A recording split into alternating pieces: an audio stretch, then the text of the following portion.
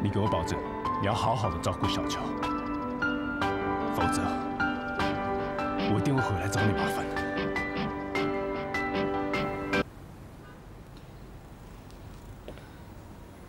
小秋，你不要再寄钱给陈律师了。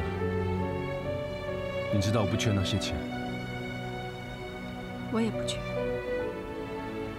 丈人的生活费很贵，你的工资也不高，在同行里算高的，而且我也很满足。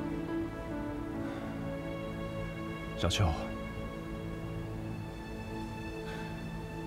如果我能让你幸福，我一定会努力做到的。我不会漏掉任何机会，但是现在我不能，所以我退出。我没想到，我竟然耽误了你那么久，对不起。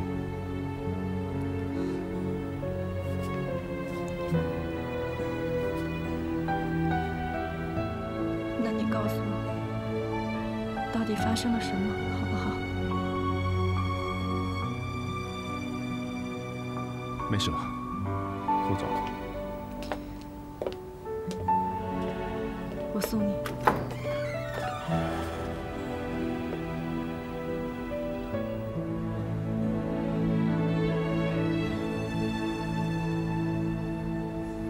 小秋，你忘了吗？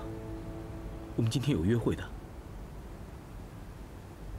对不起啊，我把时间搞错了，真的对不起啊。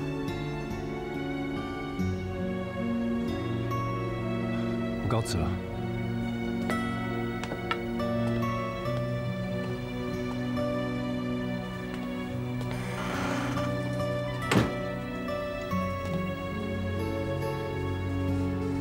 小秋，小秋，这花送你的。对了，你有花瓶吗？啊？有的。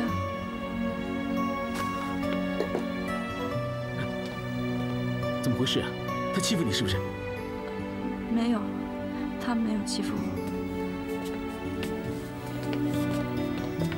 你跟我说实话，他是不是欺负你？真的没有。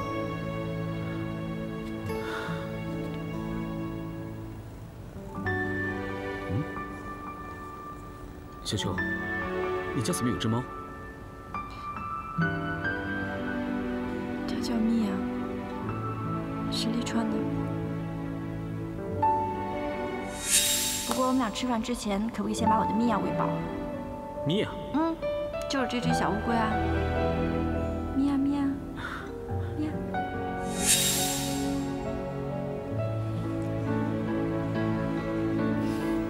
来，我帮你整理整理。不用了，你是客人，怎么能让你来呢？没关系，没关系，我反正就是做这个的。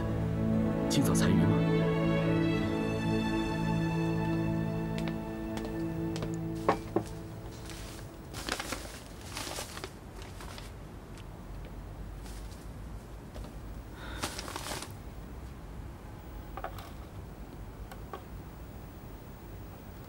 教官。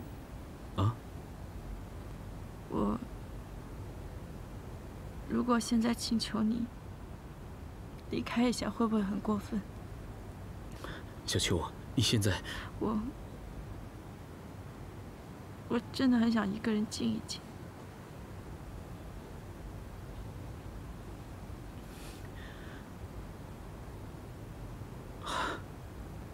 好，好，没关系，我走了。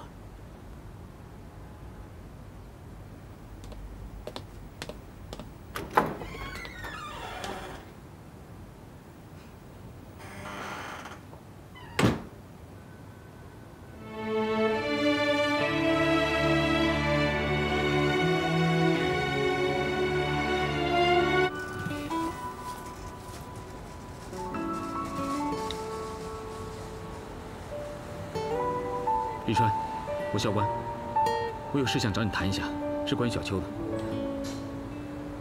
好，我知道那里，我在那边等你。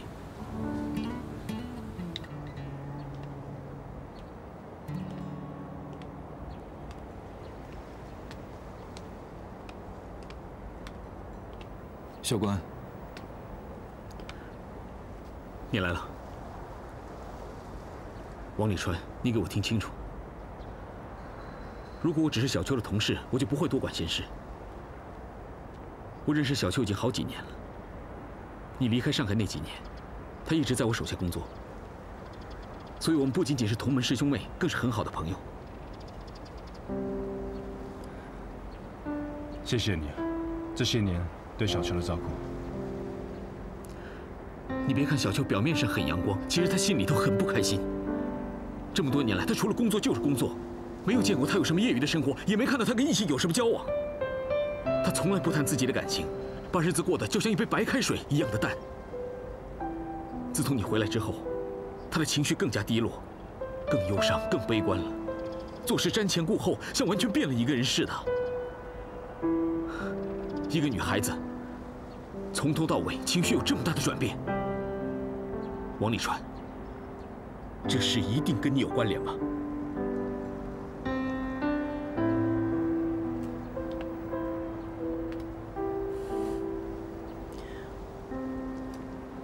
小秋她这个人，就是很好强、很倔强，不轻易认输的。但是她心里一定有很大的委屈。远的不说，就说今天吧。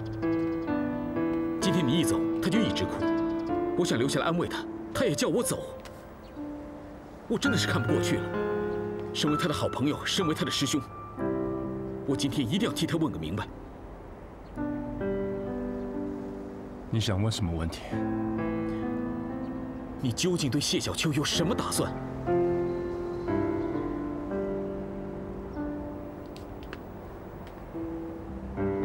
我为什么要回答这个问题？我有些事，我先走了。王礼川，如果你不会善待你的女人，她就要变成我的女人。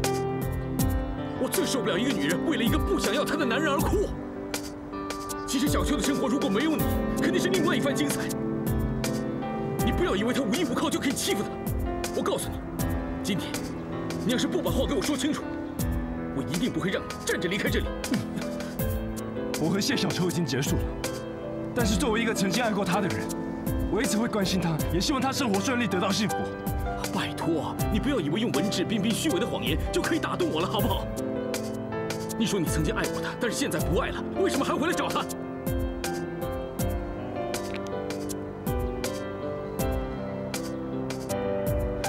小秋是一个很执着的人，我已经跟她说过好几遍了。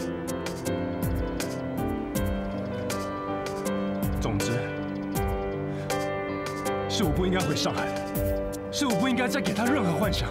你也知道你不应该啊！4年了，你不告而别，音讯全无。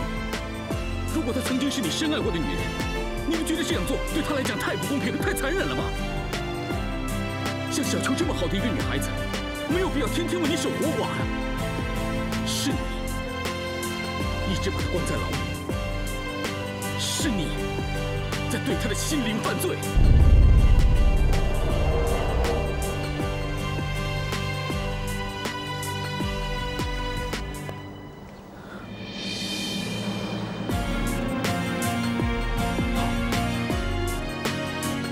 看来你有难言之隐，我就不逼你。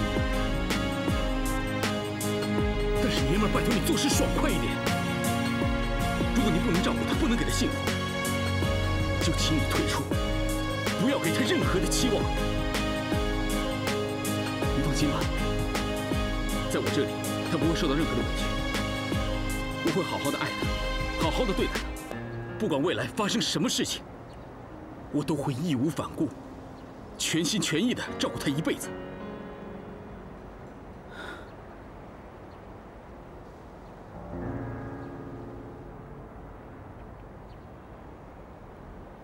我会彻底退出。说话算话。我已经买了回苏黎世的机票，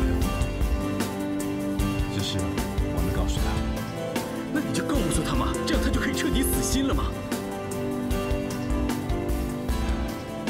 我在问这个时候就已经想走了，但是他把我的机票和护照全部都撕了。